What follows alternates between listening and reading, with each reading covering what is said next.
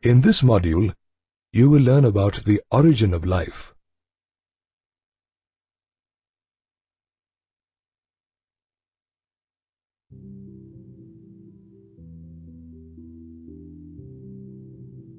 Looking at the pictures of these extinct prehistoric animals, it is difficult to believe that they had once walked on our planet.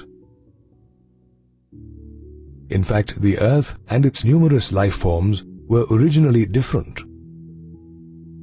To understand the changes in life forms on Earth over millions of years, we need to know how life originated.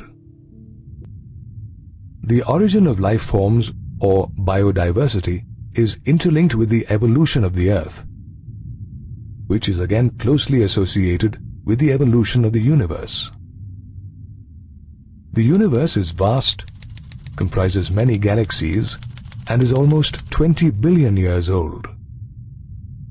The Big Bang Theory attempts to explain the origin of the universe. According to this theory, a singular huge explosion caused the infinitesimally small, hot and dense universe to expand, which resulted in the lowering of temperatures. It even states that the universe continues to expand even today. After the passage of time, gases such as hydrogen and helium got formed. They condensed due to gravitation and gave rise to different galaxies in the universe. One of the galaxies known to us is the Milky Way, which contains the solar system, and the Earth is one of the planets in the system. At the time of its formation, there was no atmosphere on the Earth. Its surface was covered by water vapor, methane, carbon dioxide, and ammonia released from the molten mass. Gradually, the ultraviolet rays of the sun broke up the water, which was in vapor state, into hydrogen and oxygen. Hydrogen, being a lighter gas than oxygen, escaped.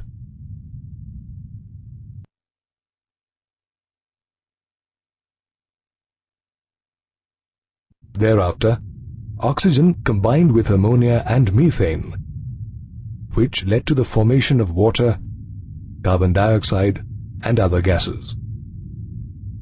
The high-energy ultraviolet rays of the sun struck the oxygen molecule and split it into oxygen atoms, which in turn reacted with other oxygen molecules to form ozone, and thus the ozone layer was formed. Some of the water vapor cooled and came down as rain, which filled all the deep depressions on the Earth and formed oceans. It is estimated that life appeared on Earth 500 million years after its formation. There are different theories that try to explain the beginning of life on Earth. Some of them are panspermia, spontaneous generation, biogenesis, and chemical evolution. Panspermia is the oldest theory founded by Greek thinkers. It explains that units of life called spores were transferred to different planets. Panspermia assumes that seeds of life exist all over the universe. Therefore, the life on Earth may have originated after one such seed was deposited on the Earth from somewhere in the universe. This theory generates much interest even today. Another belief was that life arose from inanimate things. The theory of spontaneous generation assumed that life came out of non-living, decaying, and rotting matter such as stones, straw, and mud. Even famous Greek thinker and philosopher Aristotle believed in this theory. In fact, this theory was used to explain even Anton von Leeuwenhoek's findings of animalcules using the simple microscope. Moreover, some scientists, such as John Needham, supported the theory of spontaneous generation by conducting some experiments. In one of his experiments, Needham boiled chicken broth in a flask and then cooled it to room temperature in an open container. Later, he sealed this container. After a few days, he observed a few microbes in it. Needham believed that some life force had brought about this spontaneous generation in the chicken broth. The theory of spontaneous generation was in vogue until a German biologist, Rudolf Virchow, challenged it with his theory called omnis cellula acellular, which expounded that living cells can arise from pre-existing cells.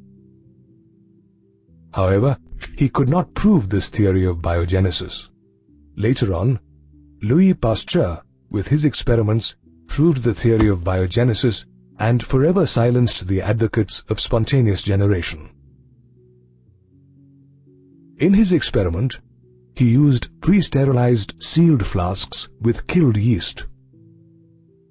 These flasks did not show any signs of life. On the contrary, in another flask, he exposed killed yeast to air. Surprisingly, living organisms were found in this flask. Another theory, called the theory of chemical evolution, was expounded by Russian scientist Alexander Ivanovich Oparin and British scientist John Burdon Sanderson Haldane.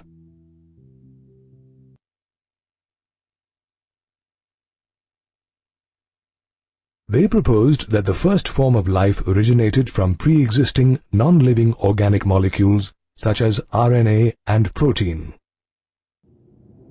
They also pointed out that the birth of life was preceded by chemical evolution or the formation of diverse organic molecules from inorganic constituents. When the Earth was created, the conditions were high temperature, volcanic storms, and reducing atmosphere consisting of methane and ammonia.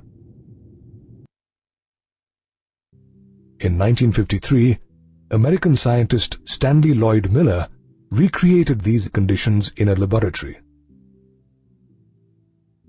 He created an electric discharge in a closed flask containing methane, ammonia, hydrogen, and water vapor at 800 degrees centigrade and observed the formation of amino acids. Later on, while conducting similar experiments, other scientists observed the formation of sugars, nitrogen bases, pigment, and fats as well. Interestingly, when meteorite content was analyzed, similar compounds were found in them, which proved that similar processes occurred in other parts of the universe as well. Thereafter, the theory of chemical evolution was most widely accepted. However, there were still doubts about how the first cell came into existence. Cellular forms of life originated around 2,000 million years ago as unicellular organisms in water. It is probable that all life forms originated in a water environment. This theory of chemical evolution, which explains that first life forms arose from non-living molecules through evolutionary forces, is now widely accepted. However, the origin of life is a fascinating and curious topic, which will forever invite a lot of debate and speculation. You have now reached the end of this module. In this module, you learnt that the origin of life is interlinked with the evolution of the Earth, which is linked with the evolution of the universe. The universe is vast and comprises many galaxies and is almost 20 billion years old. The Big Bang theory refers to a singular huge explosion which caused the infinitesimally small, hot and dense universe to expand and then cool.